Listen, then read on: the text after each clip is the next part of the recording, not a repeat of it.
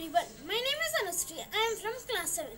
Today I am going to explain about how the colors of the litmus paper changed in acidic and basic substances. Now we will take some orange juice and we will test the orange juice. Now we will take a blue litmus paper and dip it in the orange juice. As you can see, the blue litmus paper turned into red. Now red litmus paper and dip it in the orange juice. As you can see, the red litmus paper has no change. It means the orange juice is acidic in nature. Now we will take some lemon juice and take it in a bowl. Now we will take a blue litmus paper and dip it in the lemon juice. As you can see, the blue litmus paper turned into red. Now we will take a strip of red litmus paper and dip it in the lemon juice. As we can see, there is no change in the color. It means the lemon juice is acidic in nature.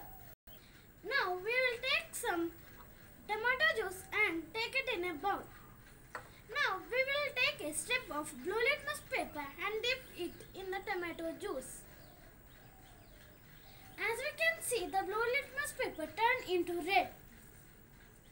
Now we will take a strip of red litmus paper and dip it in the tomato juice.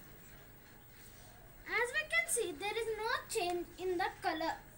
It means the tomato juice is acidic in nature.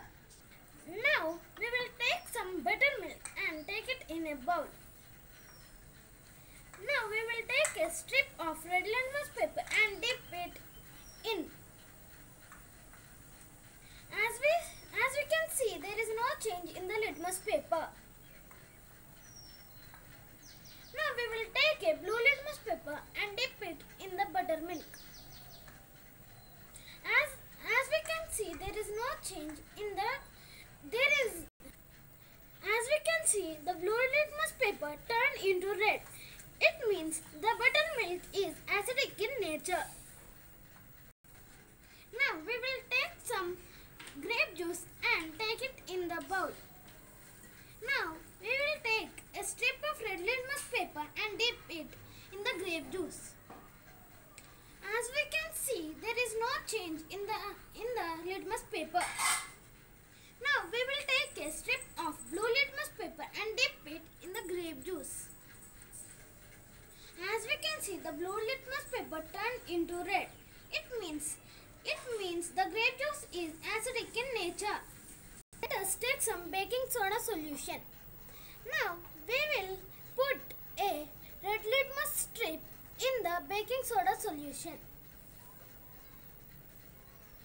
As we can see, the red litmus paper turns into blue. Now we will take a strip of blue litmus paper. Now we will dip it in the baking soda solution. As we can see, there is no change in the color. Baking soda solution is basic in nature. Now let us take washing soda solution. Now let us take a strip of blue litmus paper and dip it in the washing soda solution. As we can see, there is no change in the color. Now we will take a strip of red litmus paper and dip it in the washing soda solution. As we can observe, the red litmus paper turned into blue. It means the washing soda is basic in nature. Now let us take some salt water. Now let us dip a strip of blue litmus paper in the salt water. As we can observe, the blue litmus paper has no change. Now let us take a strip of blue